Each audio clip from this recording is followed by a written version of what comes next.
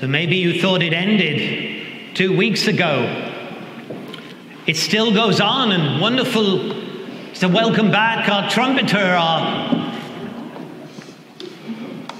violinist, our choir. We're still singing. We're still rejoicing. We're still giving thanks.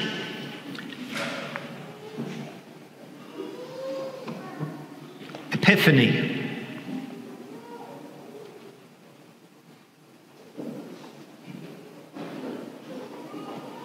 Don't we like to tell people what they should do? And don't we thrive on telling them where to go?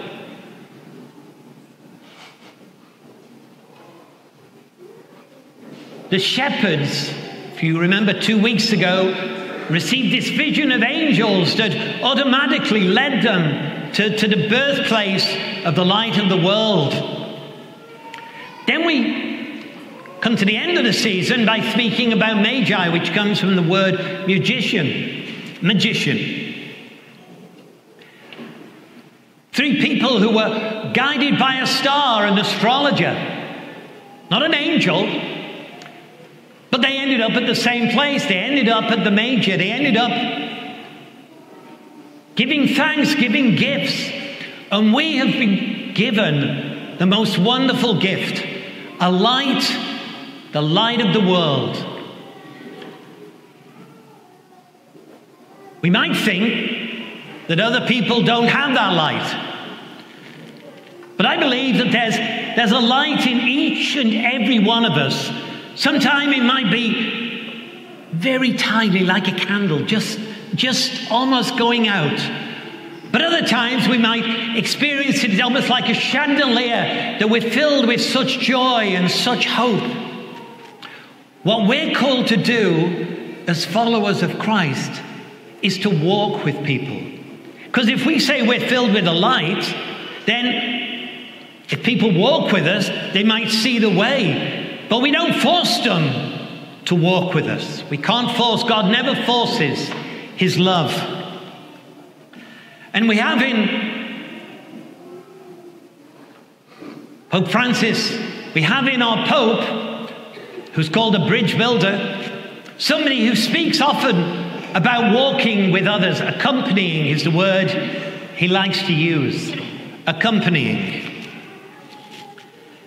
I was reminded of his visit to Iraq in March of 2021. You remember he went to Iraq? Strange place for a pope to go. He was greeted when he got there by the Prime Minister, a Muslim. Iraqi flags were flying, Vatican flags were flying. He was welcomed by the President. He rejoiced that he was there amongst them. And he lamented with them the horrors that had happened in that place. He didn't disguise it. He didn't pretend it wasn't a place of great tragedy. But he also visited the place of where Abraham, and we describe Abraham in our first Eucharistic prayer as our father in faith, so shared by the 3 main religions. And he meets with the leader of the Shiite Muslims. So that's the Pope. That's the bridge builder that we have in Pope Francis. It doesn't usually work if we force people, does it? But it does work if we love. We can share something with somebody. We can't force them to take it. But hopefully our very presence, shining and being guided by the light that is within us, helps people. Yes, we do believe that we have the way, the truth, and the life. And we've even, those of us here have all come to this day and this moment in time, each by our own route. Some coming late in life, some continuing from primary school, all very different stories. And so our story is precious to us. And so my hope as we journey into this new year, that the God who came at Christmas is the one who stayed. And so whether our light's burning brightly, he's still with us.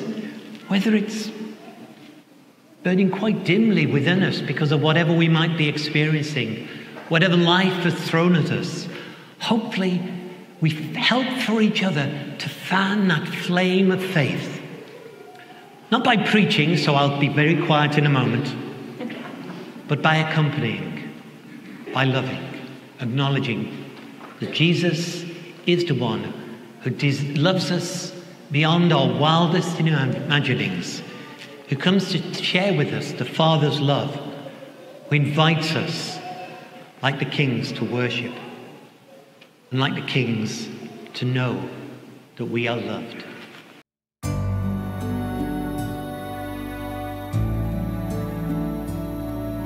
Please like, subscribe, or comment below.